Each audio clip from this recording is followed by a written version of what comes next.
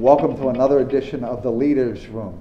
The Leaders Room is an initiative of the eCliff Leadership and Governance Center. In this space, we invite leaders from all walks of the life to talk to us about their values, their life purpose, and the mindset that keeps them moving forward when they confront resistance and challenges. My name is Michael Kosser, and I'll be your host today. Joining us is Budi Soehardi. Budi used to be a high-flying pilot for a major international airline. But one day in 1999, all of that changed as he, his wife, and his children watched a television show. He'll talk to you about what that change was, and we'll ask him questions about what were the values behind the change that that incident brought to his life, and we'll explore with him the challenges that he faced and how he overcame them. Budi, welcome to the Leaders Room. Thank you, Michael. Budi, would you start by just giving us, in a couple of minutes, a brief synopsis of what happened on that, I don't want to say fateful night, maybe that transformational night in 1999? Yes, on the evening, it was supposed to be our special evening because my wife and I and family, the whole family actually, we are having a special dinner to remember our good times when we were living in Korea for 9 years. I brought in with me all the special meals from Korea. And on that evening as well, we were planning to travel around the world for our holiday trips, 33 days. Based on the job that I'm having, I'm entitled to travel first class. But while we were having our dinner, we saw a television program broadcasting about the condition of people who are living in the refugee camps, which is much enduring some sort of survival kind of living. They have nothing, they have no certainties, and they have no proper food, no proper place, and very miserable. And those refugees were where, Budi? The refugees were the East Timor refugees, okay. Right after the separation between East Timor and West Timor. Okay. Living in the borders between Indonesia and East Timor. Okay, so you're watching the show on TV. Yes, watching the show on TV. Be careful to watch TV. Can change your life. So that condition got me in, and my wife as well, that this is not fair. I'm having so-called, may I put it like, very comfortable kind of living. Everything nice, secure, safe and clean. Well, other people, they don't have everything. And plus, uncertainties about what's the next day will be for them to eat. So derived from there, my wife and I thinking about it, and we are very much affected by the scenery that we have. So at 11 o'clock, after prayers, my wife and I prayed together, and 11 o'clock we decided, okay, let's postpone our holiday and visit the refugees at the camps instead. Then what's happened? So let me make sure I have this straight. You and your wife, I'm assuming your kids, decided to postpone an around-the-world trip that was going to be for 30 plus days, yes. And you would have been traveling in first class, all that.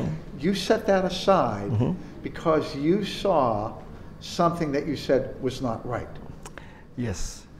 So what are the values for, in eCliff's language, what happened for you sounds like a mismatch between what you hold to be true and what you value and what you see as something non-negotiable and what you were experiencing in your environment, seeing that show on TV. And you decided, I needed to do something about that. What were the values behind that? What motivated you to postpone that trip? Yeah, we have been enduring good life, and it's something normal to us. Right. Living in a comfortable environment is normal to us. But those people who we saw, it's not fair. They don't even have the minimums. So we just want to share what we are blessed with. It's not ours. Everything is from it's God's blessing that we are having. So what we are giving is actually our time. It is from God. What we have, wealth, this and that, is also His blessing. So we are sharing what we are blessed with. It's nothing but us. Okay. So what what initially turned out to be just simply going over and taking 500, not pounds, grams of something over there, turned out to be something a lot more and a lot longer. Tell us about that. Yes, we were planning to bring 500 kilograms max, kilogram, especially items or things that's useful for the children, right? The innocent, miserable children, because they have to endure this kind of living. So yes, we decided, okay, 500 kilograms, okay. Then at the end of the day, actually, from Singapore alone, we managed to collect 987 kilograms, almost 1 ton. And then when we brought over to Jakarta, with the money we committed to spend, $10,000 US, and with money that friends was asking, want to participate, and 57,000 US. So we have a lot of money. So go to Jakarta, and at Jakarta we did our shopping, and from almost 1 ton become 8 tons plus. Wow. Then it comes the headache, how to bring them across. Then the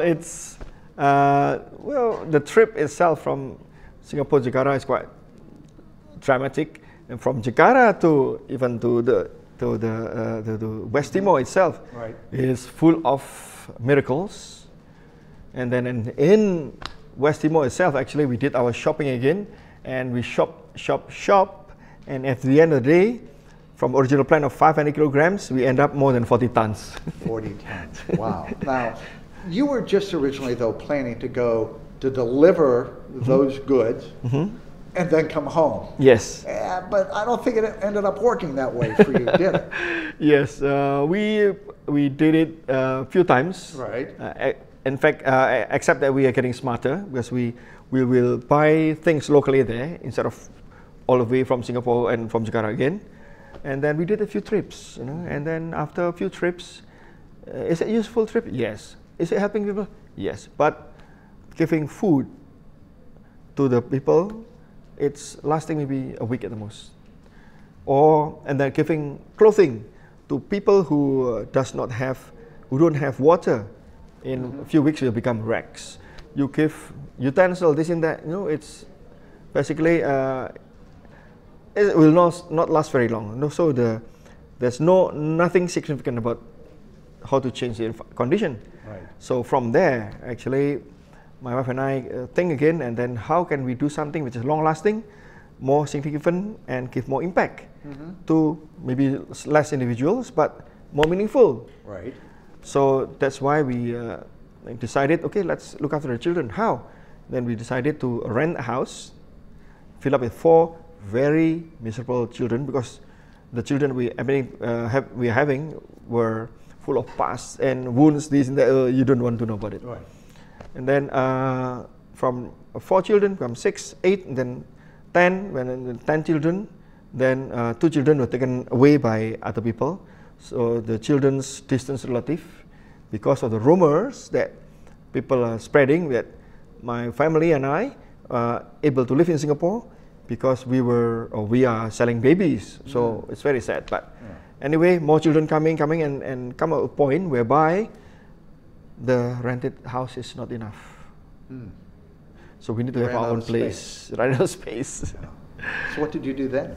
Then we try to think, hey, we have to build our own place, and how, where? Then we remembered that back then, 1992, which is 8 years before, actually we bought a land in Timor without seeing it, without looking at it, without stepping our foot on it. Okay. Why? Because at that time we were having relatives asking our help for his or her friends who are coming with the family to Jakarta, or who wants to get the daughter foot fixed because of the accident that they're having at home. Then their foot accidentally went into the boiling palm sugar making. So the foot is like duck feet, it's joined up together. Oh. And 10-year-old girl. So it was very sad. So they have money but limited.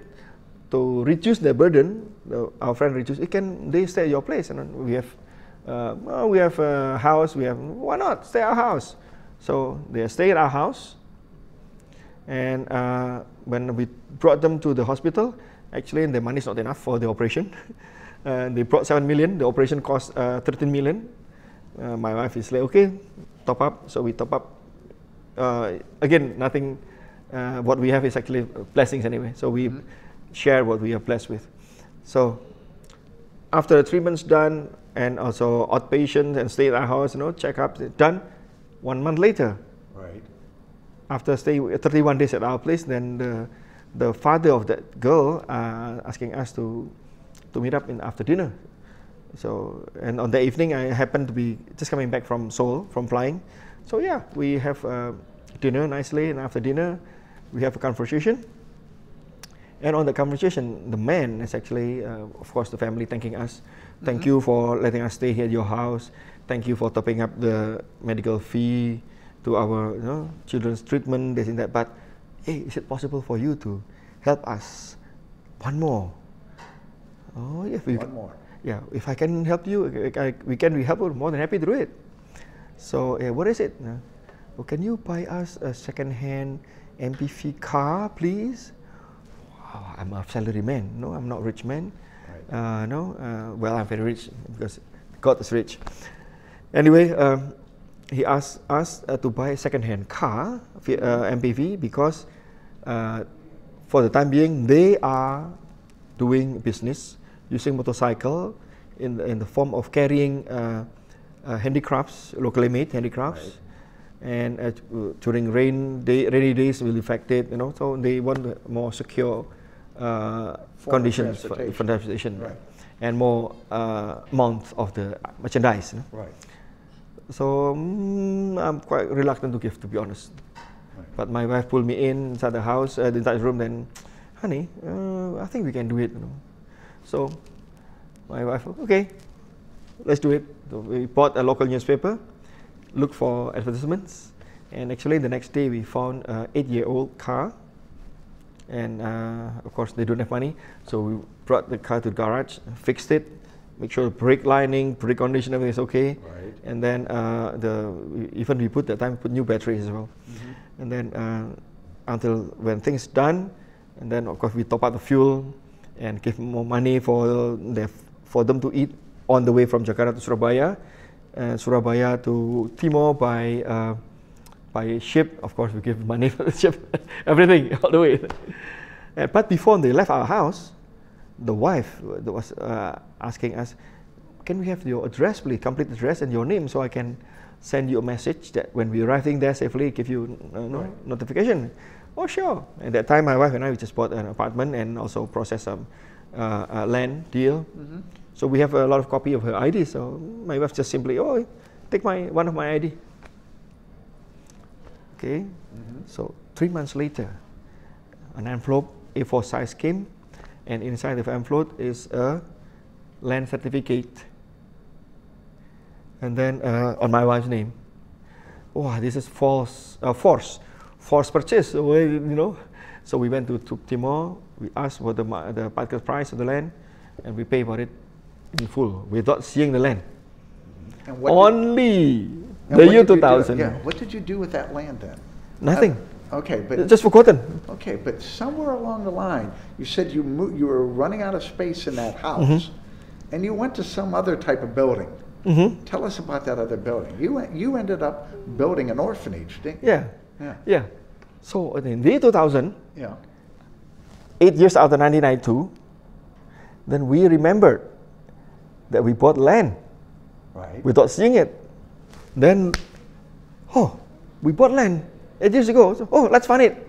So then we tried to find the land, and it's discouraging because the road is very bad. If you want to cycle, you have to step down. Right. And now that is the orphanage located.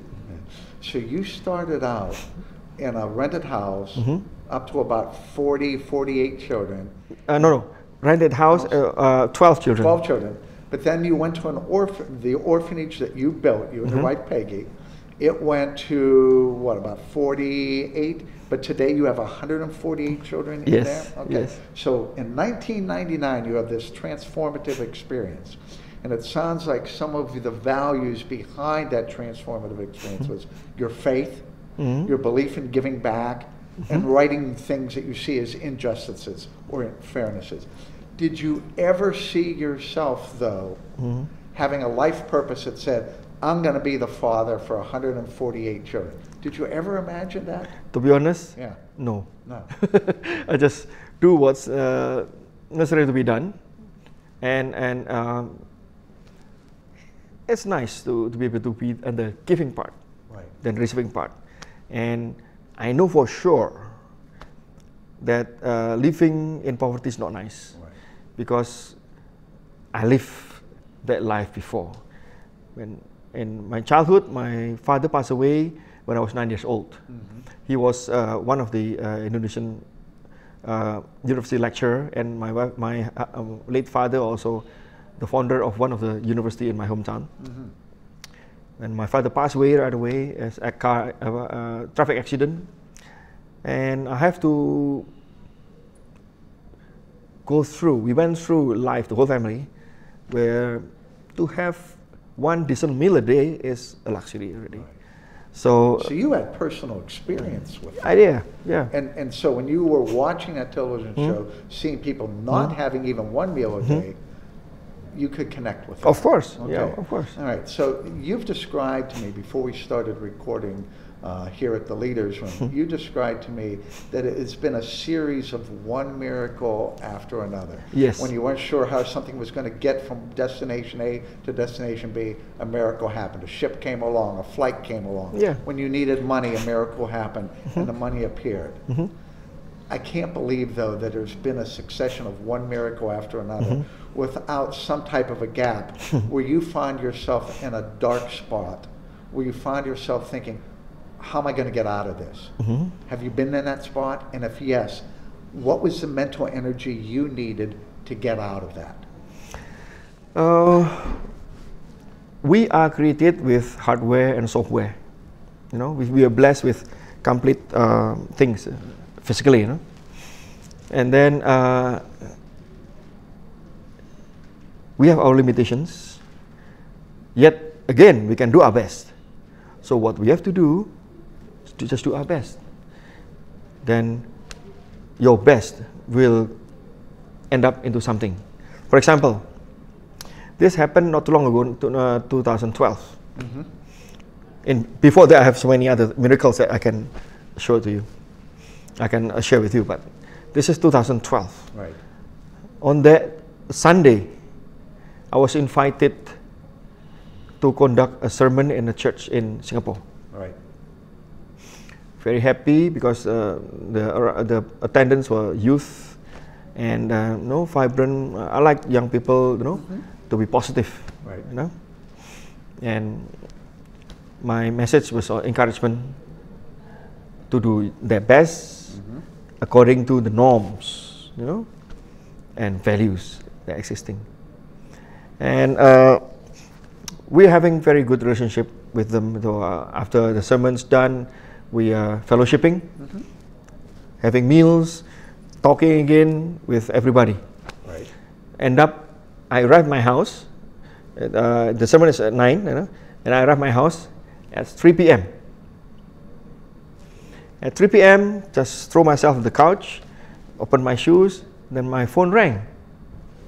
And the first call, when I pick up the call, the guy called me, Pastor Budi. Oh, call me Pastor. Yes, who is it? Oh, this is Pastor Stephanus. Oh, yes. Yes, Pastor, what can I do for you? I heard that you were giving a sermon this morning in the church. Yes, I did. What can I do for you? Can you do the same thing at our church? Oh, if I'm in Singapore and have the time, more than happy to do it. When?